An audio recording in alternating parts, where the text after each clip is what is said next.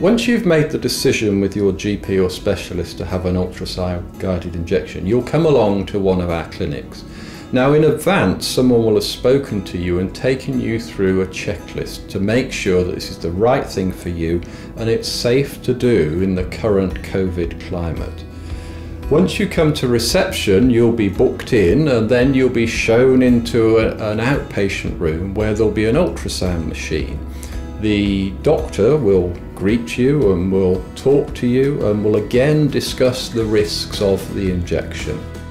They will then draw up the steroid and with the ultrasound probe over the area, guide that needle into the correct place. And then when the needle is in the correct place, inject the steroid.